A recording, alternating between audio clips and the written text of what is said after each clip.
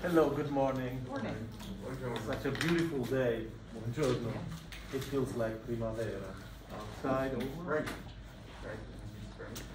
So briefly, I have been receiving since Thursday night links to your assignments.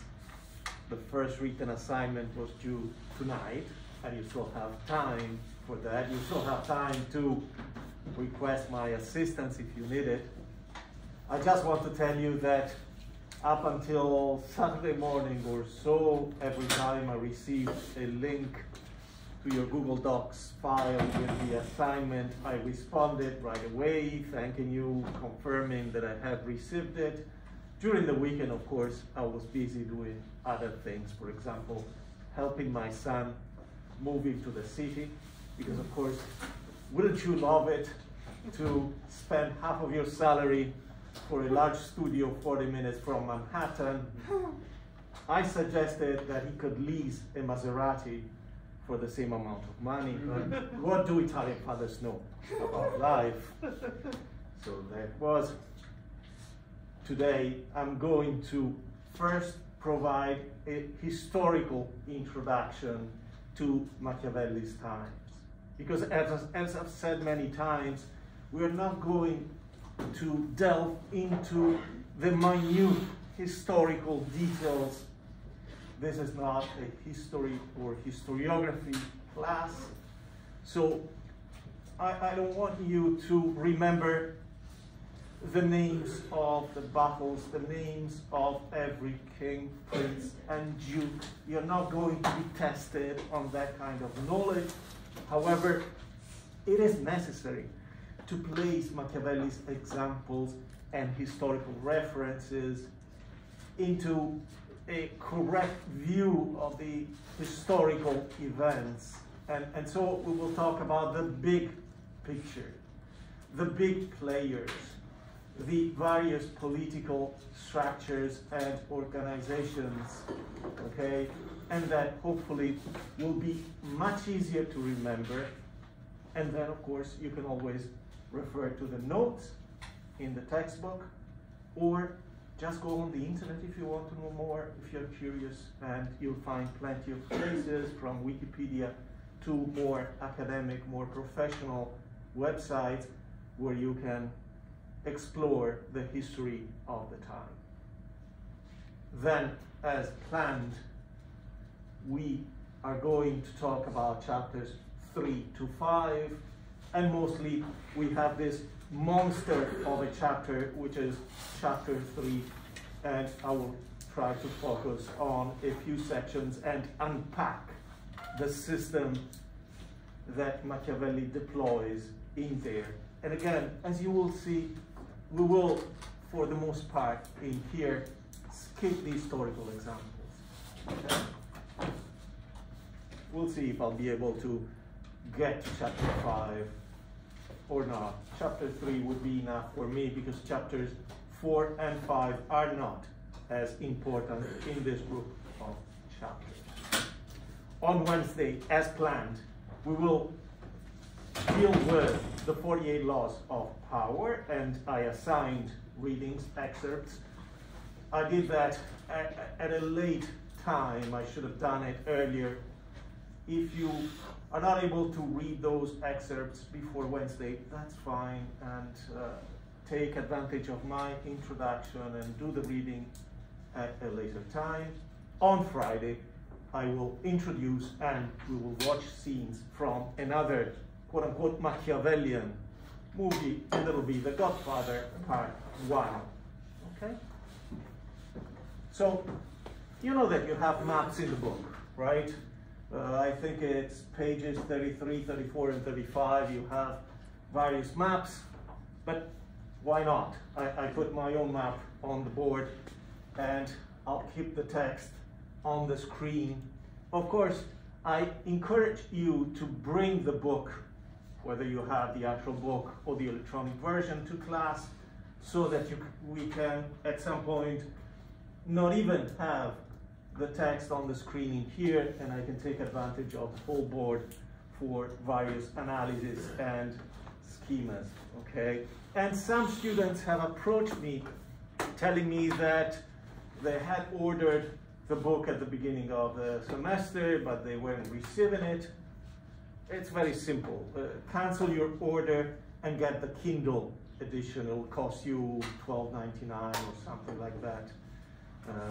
So perhaps even a few dollars cheaper than the paper format, and you'll be fine, okay? Don't wait. If you, at this point, after 4 weeks, you haven't received your book, cancel the order, right? They don't deliver, they cannot hold you hostage. If you've paid already, get your money back. It is possible, okay? So, I drew a map of Italy to talk about the political, social, and the larger strategic factors that affected the critical events that Machiavelli refers to. Because first and foremost, you have to understand that from the time Machiavelli really entered into the adult world, from the time he was 25, he was born in 1469, right? Or was it 67? I think it's 69, but... 69. Okay, good. Thank you.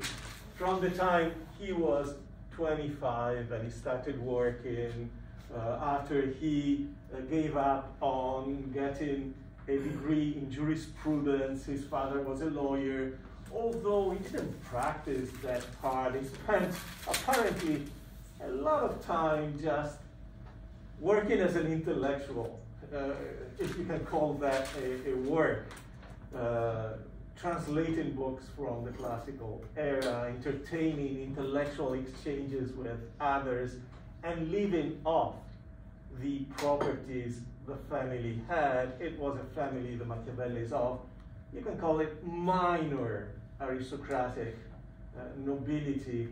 And of course, what happens with those families is that, lacking any real kind of business, whatever money you can extract from your properties runs out or decreases generation after generation. So from that point of view, Machiavelli, when he was forced to retire to his properties, didn't even make as much money as his father, okay? So Machiavelli started working around the age of 25, and that was when Italy entered into a crisis that was prompted by the invasion of Italy by King Charles of France. And we're trying to understand why this happened, what were the critical factors in Italy, what were the elements that caused so much political fraction, so much friction between the different areas, the different cities, the different states, okay? Feel free to interrupt me, ask me to clarify or to expand. And again, we're trying to gather the big picture, the situation that applies to Machiavelli's time, really, from 1469 through 1527, the year of his death. And in fact, this situation continued more or less for another 30 years. It was only during the second half of the 1500s that the crisis ended, and the conclusion was not a positive one for Italy. Basically, by the end of the 16th century, Italy was still fragmented, was still not a nation state. It was not a unified state in the modern sense, and various parts of Italy were either under the direct control of a foreign state or under the umbrella, under the influence of a foreign state, which explains why Italy then became a unified state and an independent state even later than the much younger United States, only starting with 1861. So much that the literature and the press from the time in Italy constantly referred to the United States as their brother, as another modern country that only in modern times had gained its independence. Okay. So here you have the Italian peninsula, right? You have to the west the Tyrrhenian Sea with the major islands, Corsica and Sardinia. At this point, both islands are still Italian, right? Corsica will be purchased by France only around the time of Napoleon Bonaparte's birth. Napoleon was from Corsica. To the east, you have the Adriatic Sea, which is much narrower, right? In its narrowest point, less than 100 miles separate the shores of Italy and the shores of what used to be Yugoslavia, and now is Montenegro, Slovenia, Croatia, Serbia, etc. To the south, you have the Ionian Sea, in between Apulia and Calabria, and of course, you also have Sicily to the south. Now, keep in mind also, and you can refer to the book again, go to page 33 or so, and you have a visual if you need one now, but otherwise, picture Italy within the context of the Mediterranean. Well, first of all, think of what was the significance of the Mediterranean before the age of explorations was completed, right? Because Christopher Columbus reached Central America and the Caribbean only in 1492, right? But it would take another 50 to 100 years for those explorations to be multiplied and extended to other areas of the world, and also for the consequences of those discoveries to have a more dramatic impact on the politics and on the economic equilibrium, the economic markets of the time. But during Machiavelli's time, the Mediterranean was one of the most strategic areas, because the Mediterranean was the place where goods coming from Africa and from Asia were transported and imported into Europe. The centrality of Italy within the Mediterranean, the fact that Italy sticks its peninsula going south and being as close as 100 miles to Northern Africa, and at that time the exchanges with Northern Africa were very developed. The fact that Italy practically blocked or was able to block traffic between the western part and the eastern part of the Mediterranean made Italy key to the control of an area that in turn established or set the foundation for the European economies of the time. The European economies of Central and Northern Europe relied to a great extent on the products that were coming from Africa and from Asia. And those products, the raw materials, were then manufactured, entered into the manufacturing of finished products in various places, from Italy to France to Holland, Germany, etc.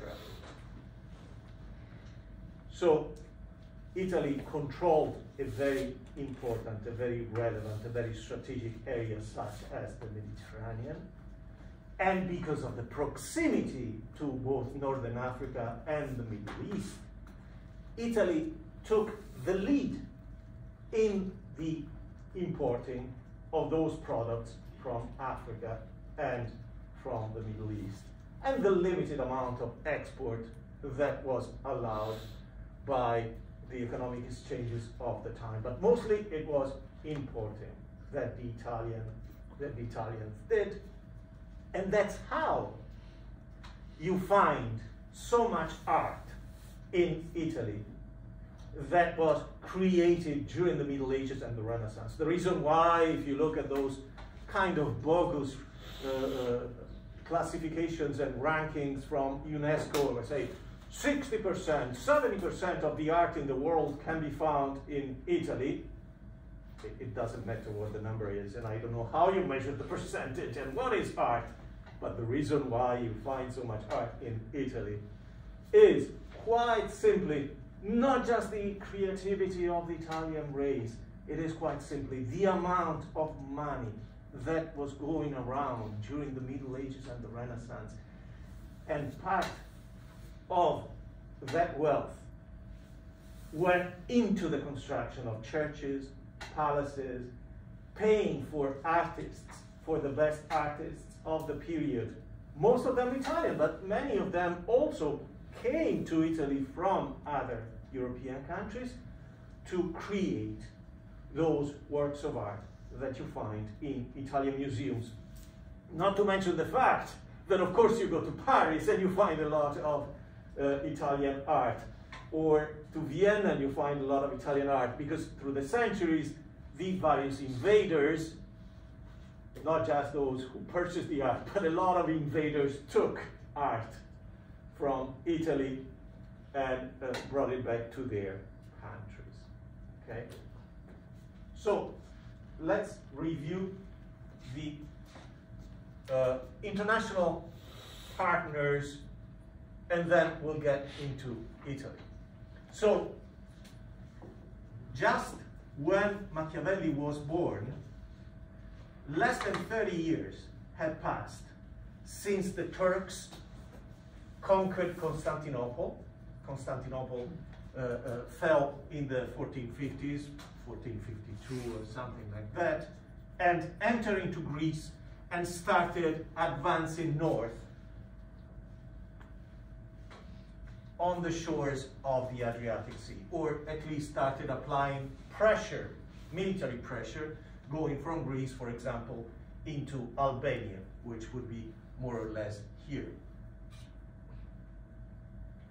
So this meant that the previous strong ally of Italian states and European states, which was the remnants, what remained of the Eastern Roman Empire, the survival of the original Roman Empire, was replaced by a government that was indirectly or directly hostile to the Italian states and represented a threat both for the Italian states to the east and for the Austrian Empire to the north. And in fact, for the next 200 years, you have plenty of military clashes between these various players. As I alluded, I ran out of space up here. We have the Turks in here. We'll skip this for a moment because this is Italian territory at this point. So we'll review that later. North, you have Austria. You have the empire, right? And I called it the Austrian Empire. You can call it the German Empire, but it's basically the empire, which includes territories of Austria, Hungary, Switzerland, southern Germany, and part of the Czech Republic, parts of what is nowadays Poland, and also parts of Italy. In fact, east of and north of Milan, in the area that is now Alto Adige, Trentino Alto Adige, you find at this point from the 1480s, you find an established presence of the German Empire that has occupied those territories. In fact, if you go to Bolzano in Italy, to this day, the primary language in that local community is German and not Italian, okay? And they have a strong sentiment of allegiance to German-speaking countries, to the point where, similarly to Scotland, they tried to become independent or even join the Austrian state and separate from Italy. And Italy, the Italian government, has recognized their special circumstances, and that region enjoys a degree of autonomy greater than other regions, autonomy from the central government in Rome to this day. Okay, so clearly the German Empire is applying pressure both in the west and to the south, right? To the south also because they would very much like to have a port, to have an entrance into the Adriatic Sea, which at this point is controlled for the most part, especially from here on, by the Republic of Venice. It's all Venetian, on this side, on that side as well. So, to the north, Switzerland, we said, is still partly independent and partly Germany. So, part city-states and part independent. To the west, we have France, and France is one of the more modern nation-states, even though their process of national unification has been going on at this point for more than 200 years, from the 1200s into the 1400s. France is a more modern kind of state, unified with a central administration, with a strong representation of the central government in the various regions, with a national army, with a national taxation system, so an organized system of extraction of resources from society and application of those resources both to the internal administration of the state and also to the expansion of the state, because the nation state is made for growth, internal growth, and external expansion, right? That's the idea of that political model during this period. The same can be said for the other states. If you move in that direction, of course, past France, you find England, and England is also a nation state, although during this period, during Machiavelli's period, England is not very powerful because it's not as strong an economy as France or even some of the Italian states, right? If you take the state of Venice, probably the state of Venice is at least as rich as England in terms of economic resources and wealth. To farther south, you find, of course, Spain, and Spain too, a bit late, has joined the game of nation states. So the process of unification in Spain is still ongoing during, not complete, during the time of Machiavelli, before the end of the 15th century, at the beginning of the 16th century, but they have that kind of organization that gives them more resources, and in fact, both France and Spain will come into Italy, will try to invade parts of Italy. France will try to get southern Italy, they will fail, they will retreat. Spain will get into southern Italy, they will stay eventually. They will also acquire a military presence in southern Tuscany so that they can control the whole Tyrrhenian Sea, from Sicily to Tuscany, the whole triangle, you see, this whole area. France will end up exercising its influence over this area between Turin and Genoa, and just the very northernmost part of the Tyrrhenian Sea. And the empire, by the end of these wars, by the end of the critical times that Machiavelli lived through, will remain a strong presence just in that area of Bolzano, of Alto Adige that I mentioned before, and trying to push south towards Trent little by little. And of course, they'll remain a player enmeshed in Italian things to the point where eventually they will control the Italian northeast from Venice to Milan and past Milan until Italian unification, okay? In an area called Lombardo-Veneto. During the 19th century, Milan was under Austria. Venice was under Austria after they lost their independence in 1796. Trieste was under Austria, etc., etc. Okay?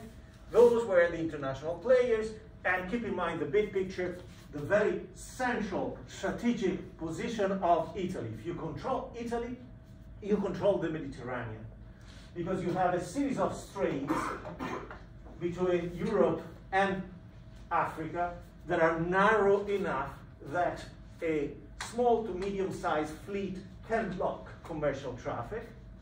And also, if you control areas such as Apulia, then you can mount military expeditions directed at the Turks, because the Turks has established its presence in this area for less than 50 years, and therefore they're kind of weak in there. More importantly, from here, you can go to the Middle East, perhaps mount another crusade. By this time, crusades were a thing of the past. The latest crusade had been conducted less than 200 years, almost 200 years earlier, but the idea was still there. And it was not just for religious reasons. We control the Holy Land, we control the holy places where Jesus was born and Jesus died. No, controlling the Middle East, controlling the area that is now Palestine and Israel meant having the control of one of the areas where goods from the rest of Asia arrived into the Mediterranean. Because there were three places where those goods were sent by merchants from India, from Indonesia, from China. Lebanon, and in fact you find that most crusades included control of Lebanon, which has no religious places really, Palestine and Egypt.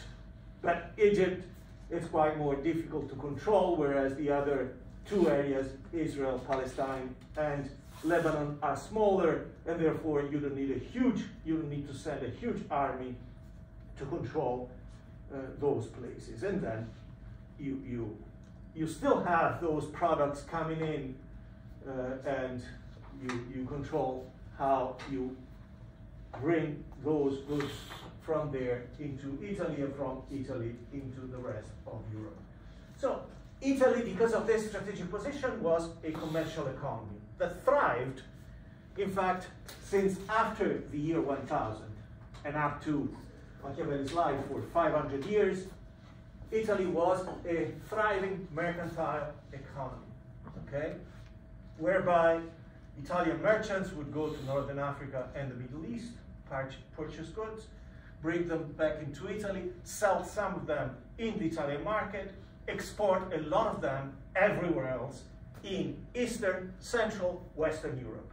And that's how they made so much money.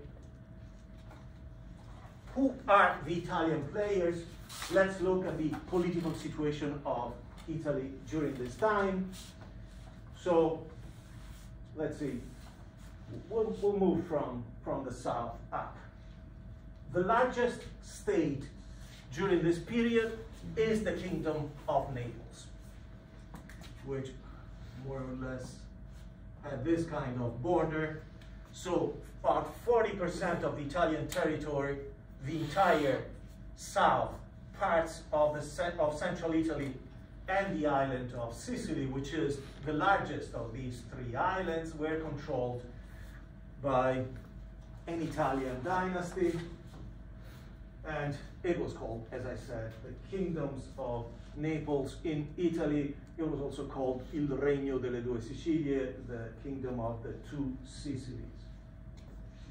Although it was the largest Italian state, it was not the most powerful, because it was the least organized and the one that had not made the jump from a medieval state to a modern nation state. And what held this kingdom back and what deprived the central government of essential resources for any kind of foreign politics or expansion was the survival of feudalism in this area. Feudalism is a very basic political organization, form of political and administrative organization.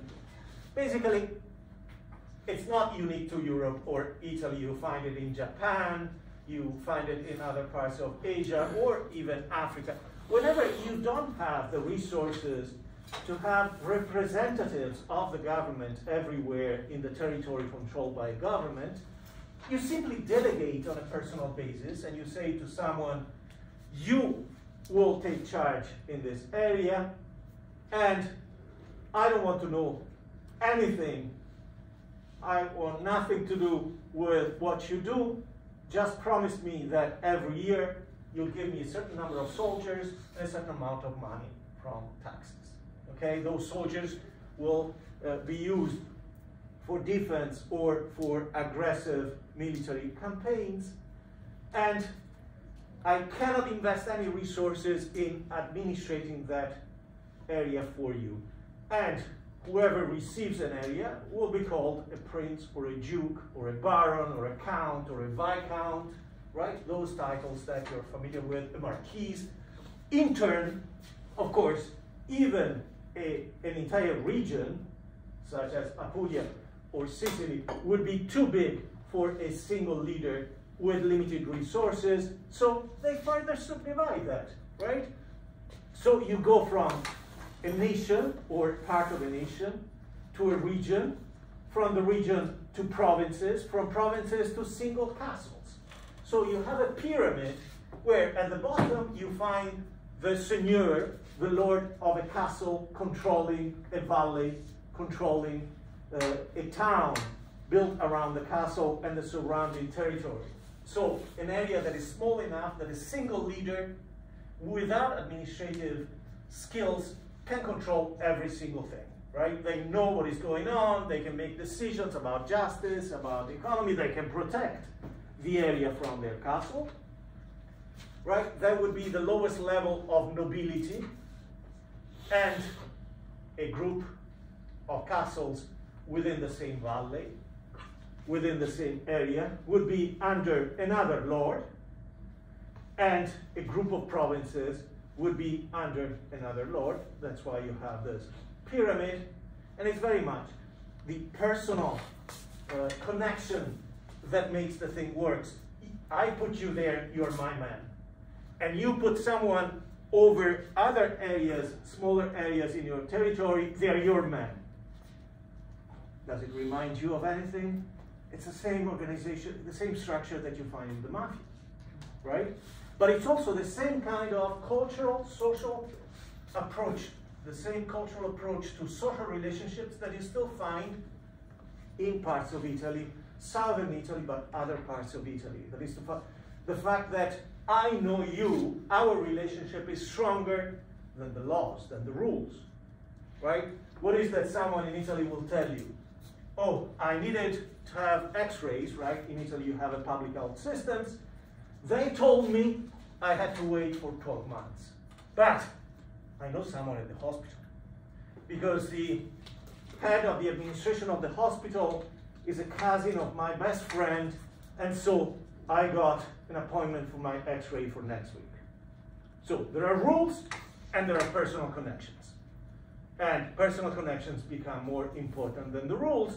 And the people who entertain this kind of transactions whereby you get ahead of anyone else for your x-rays because you know someone, they feel perfectly comfortable because they place personal relationships above anyone else. I know you, you're part of my clan.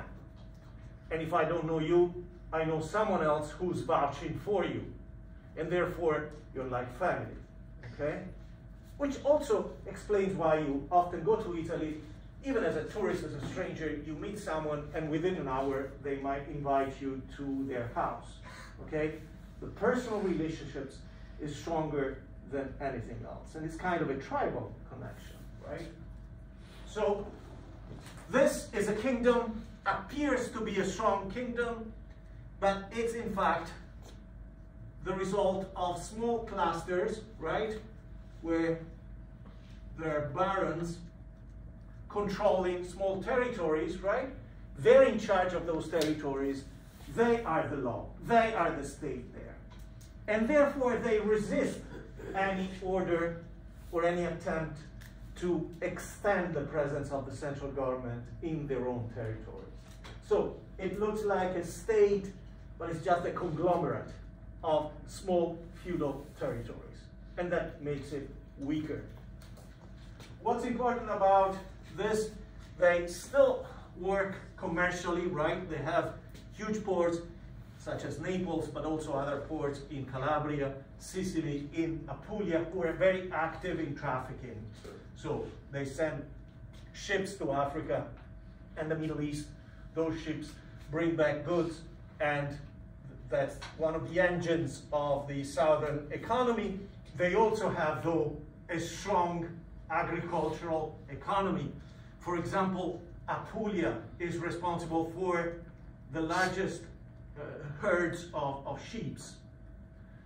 So they move sheep, depending on the season, from Apulia to Abruzzo, right? So that when the weather is too cold in Abruzzo, you move the sheep down in Apulia, where even winters are warmer, and then you sell the wool, because of course Italy, even at that time, was manufacturing a lot of clothes to sell in the internal market and outside in Europe. So this is definitely a big resource. If you control this part of Italy, you control the production of wool in Italy, the biggest chunk. Also in this area here, Basilicata, and in Sicily, a lot of wheat is being produced, enough to drive exports of cereals to other parts of Italy. Okay, so agriculture is very strong here, possibly as strong or even stronger than the commercial economy. Big state, but very fragmented internally. Let's move up. You have the state of the church. The Pope is the leader of a state that goes around Tuscany and into northern Italy. So you have Lazio, you have central Italy, you have Umbria, you have parts of the Adriatic Sea, and into parts of the Po Valley. However, this is less of a state than any other state in Italy. It is not really a state by any definition, meaning, yes, you see borders in a map, but never believe borders to be real in any historic map in general, and they're not real at all in the case of the church. Meaning, the church doesn't have direct authority over this territory, has some authority over it. That is to say, there are places where the head of the town, the head of the district, will be a bishop appointed by the Pope. And other places where you have a family of signori, a kind of signoria, who have established their control, and the leadership goes from father to son, from son to grandson, etc. And they're formally under the authority of the church. Again, they send Rome money or other goods. It doesn't have to be money. It could be cheese or wool or animals instead of money, and soldiers. Some of their younger, stronger men will be given, will be loaned to the Pope whenever the Pope has to put up an army to defend himself or to expand his state, especially to the north. The northern part is very loose. This border changes constantly. There is no border. There are no border lines, and there are a lot of small city-states that have survived in here, and they're partially independent, or they're more firmly controlled by the church, depending on the period. Yes, Christina? that tendency kind of sticks around until like the 19th century, doesn't it? And I think it's in 1929 Very that the much so. Vatican has the Lateran Treaty, which kind of... No. First of all, they lose most of their territory in 1861. Right. Okay? And then, between 1861 and 1870, basically they control Lazio, the area around Rome within a 2 hours drive. 1870, they lose Rome. That's it. The Pope, and you have the creation of Vatican City. Vatican City is the small place where the Pope considers himself almost a prisoner. Okay?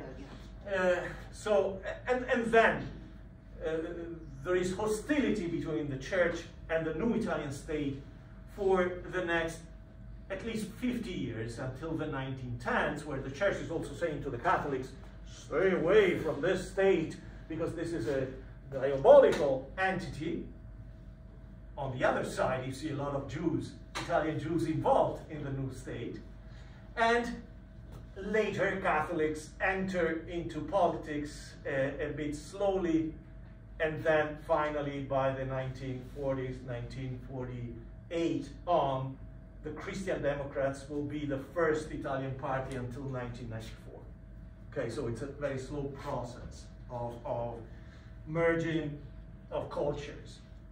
So Rome controls a series of smaller states that are under the higher authority of the Pope, but they're largely independent in their affairs. And again, Rome is not a strong state because it doesn't receive a lot of resources from the various locales. And keep in mind, this is a very dynamic, a very fluid kind of situation to the north.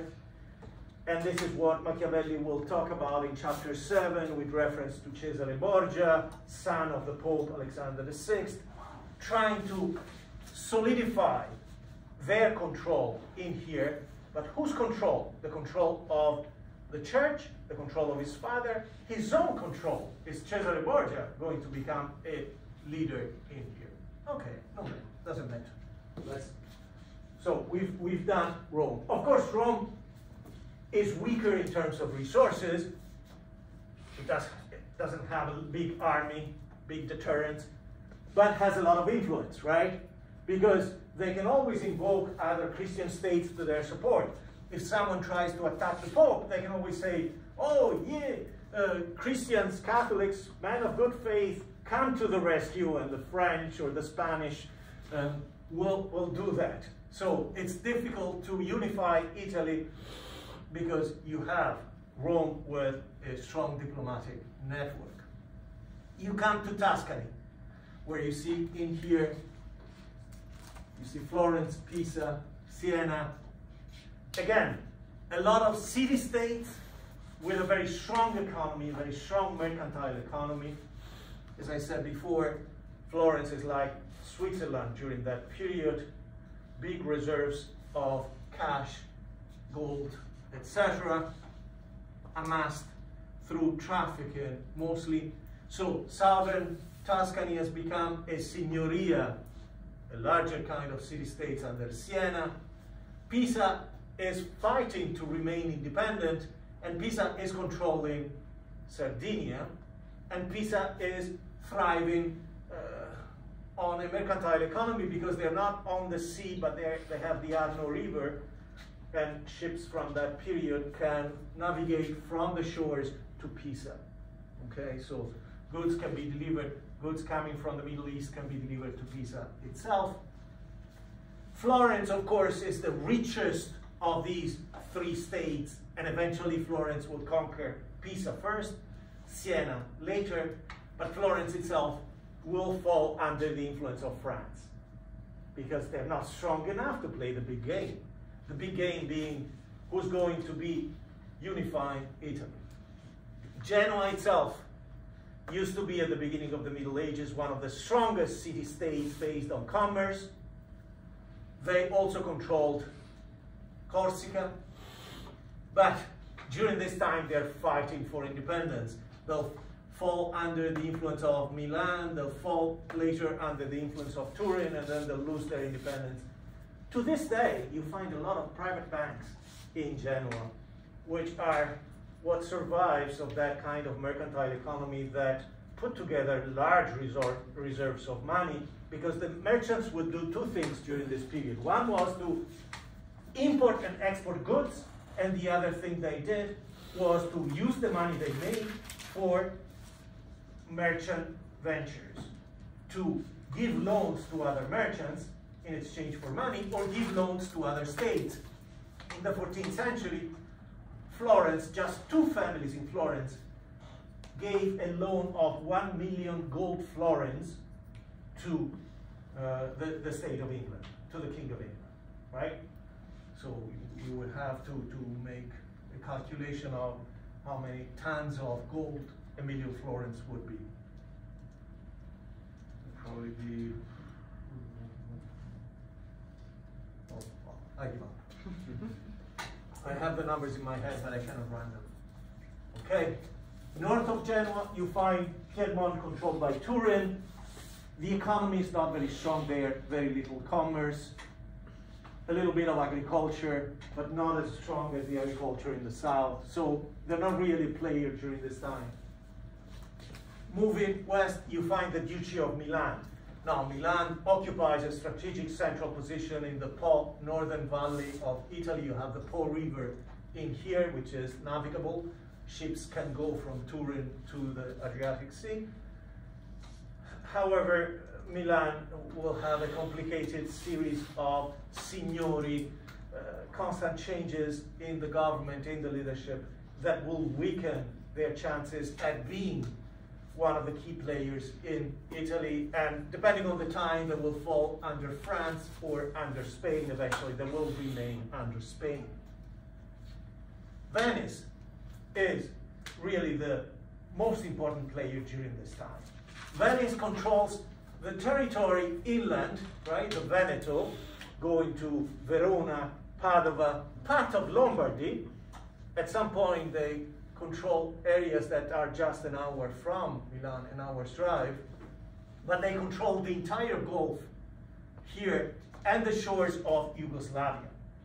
Up until the 1940s, there were places on the shores of the former Yugoslavia and islands on the shores where people spoke a Venetian dialect. I remember in the 1990s, one of my students, her family came from one of those islands, a very small island, and her grandmother spoke a Venetian dialect. Okay? Not only Venice controls traffic through the Adriatic, to the point where a lot of goods cannot be shipped to ports before Venice, south of Venice, because the Venice fleet forces them to ship everything to Venice itself, so that they can control the exports, get the fees, the tariffs for importation, okay? And keep in mind that Venice is the most difficult port to land through the entire Adriatic Sea, right? Because you have the lagoon, you have a lot of shifting sands in the lagoon, to the point where ships are forced to go to Pola, here. There they will find a Venetian pilot who will go on board, and the Venetian pilot will navigate the shifty sands of the Venetian lagoon to reach Piazza San Marco and the vicinity and land there, because where you go as a tourist, that was an active port. Venice controls also, depending on the period, parts of Crete, parts of Cyprus. So even the Mediterranean, it's kind of a colonial empire. So they have the resources. They're an aristocratic republic. They have the resources to really initiate a campaign to conquer the Italian states and become the leaders of Italy and create a nation state. They don't want to. They don't want to because they don't see Italy as something as enticing, something as attractive economically and politically as their strategy of expansion in the Eastern Mediterranean. That's where their commercial interests are. They have no interest in replacing the King of Naples. that would take too many resources. And so what they will do is enter into various alliances trying to stop France, for example, and Venice will remain independent. France will not be able to do anything to Venice. They would conquer Milan. They will control through influence Tuscany. They will conquer for a period Naples, and in Naples they will get the famous French disease, mal francese, syphilis.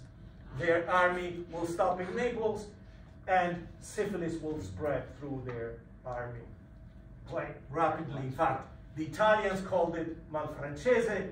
The French from the time will call it the Neapolitan disease because they got it in Naples.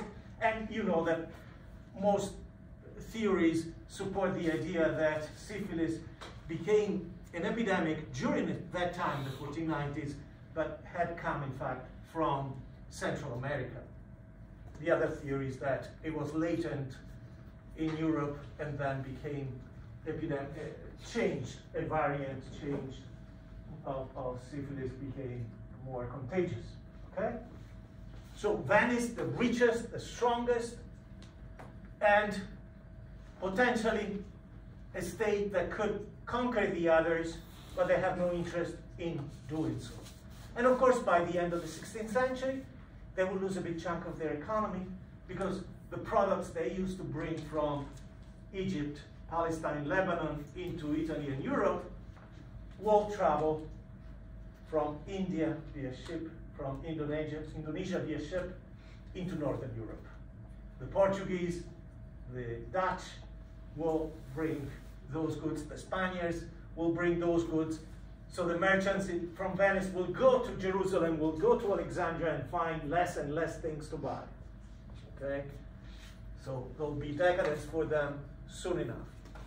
I put Ferrara here, but Ferrara is just one in a series of larger city-states or Signorias that are smaller than Western Suffolk, but very rich, very powerful economically. Ferrara, even though it's here, controls the Po River that gets into the Adriatic Sea. And again, you can bring ships through the Po River up to Ferrara, so they get some commerce, and they compete with Venice for this kind of commerce. So what's the general idea that you get out of this as a conclusion? A lot of political fragmentation, a lot of divided interests. So France, Spain, England were able to unify because there you find one region, one area that takes the leadership. And then they have many more resources than the neighboring regions, and therefore they expand. In Italy, you have a lot of central areas, a lot of areas with plenty of resources, with diplomatic and commercial interests that are in competition, in contrast with one another. Smack in the middle, you have the Pope. You cannot touch the Pope. How can you shoot an arrow at the Pope or at a bishop that is leading an army, right? You'll go to hell for sure. At the same time, Italy is full of cash, full of gold, full of art, full of relics, the parts of the bodies of the saints which have commercial and cultural value. So why not, France thinks, why not invade this area? And France is going through, the King of France, King Charles, is going through Italy to reach southern Italy, because it is from here that you control the Mediterranean, right? And you cannot really challenge Venice up here, but you can close these straits and then block Venetian commerce. From here, you can mount an expedition to the Middle East, etc. And the rest are too small, and they can get into alliances, right? They get together in various kinds of alliances, but those alliances change constantly.